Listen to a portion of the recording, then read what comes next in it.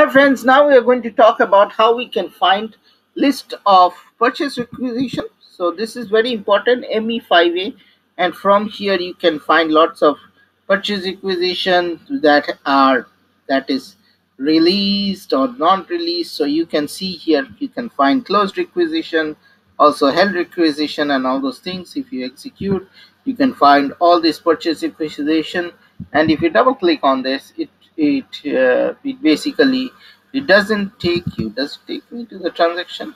No, please choose a valid line. Okay, so I chose a valid line, and it doesn't have that drill down capability that it will take you to that purchase requisition, but still it's pretty nice whatever it does. And here you can find all the closed requisition, the ones that are blocked indicator, and all those things based on requisition and all those things. This is pretty handy, and you can, if you notice it, you can find based on cost center, WBS element.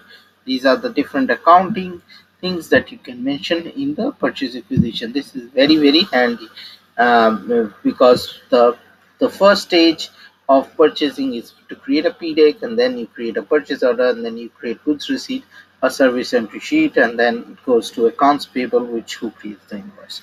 Okay, so this is very important, and here you can search based on the purchasing group. Lots of times the buyer goes through this transaction, put their purchasing group, and executes and get all the purchase requisition that they need to convert into a purchase order. So that's it. Stay tuned to my SAP channel, and if you like it, share and subscribe to it, and have a great day.